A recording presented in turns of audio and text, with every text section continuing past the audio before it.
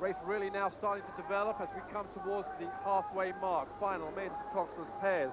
Croatia storming through there, followed by New Zealand, Great Britain in third place. Great Britain were quick and fast out to the first timing mark, to the 500-meter mark. They're now just starting to get a little bit laboured. They're starting to be chased by everybody else.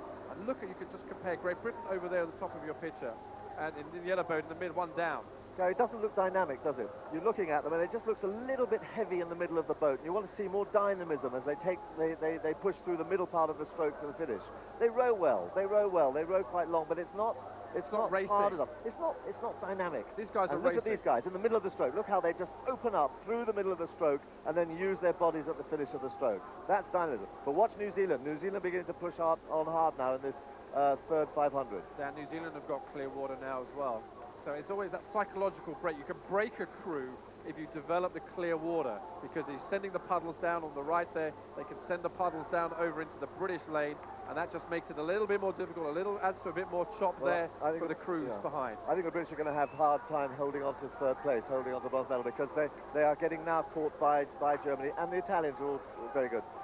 Dario Lari was in the pair for the Olympics, and he had a very good run in Lucerne in the World Cup last year. They won that, and then they failed a little bit when it came actually to the Olympics.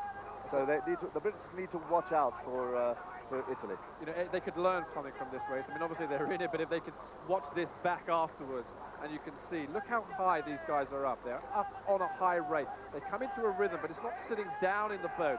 They're up on it, and they're sharp, and they're fast. 1,500 meters now approaching. The closing stages of the final of the men's coxless pairs. 500 meters remain now, stroke for stroke, Croatia and New Zealand. And in the last 200 meters, they have opened up a great amount of clear water and daylight between Great Britain and Italy. Italy in third place, Great Britain now down again.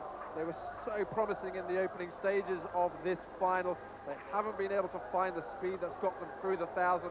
New Zealand now, stroke for stroke, in the white boat up top, in the black strip down. As they went through the last 500-meter mark there, into the last 500 meters, New Zealanders went up to 38 strokes a minute.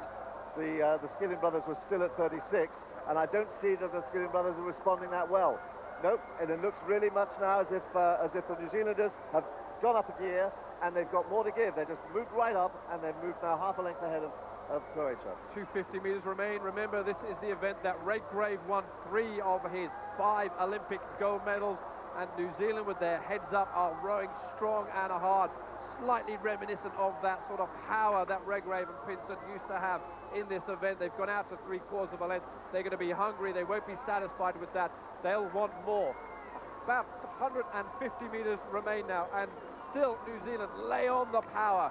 Croatia, with their heads down, have almost given up. They're looking right. They're going to keep pushing on for that silver medal position.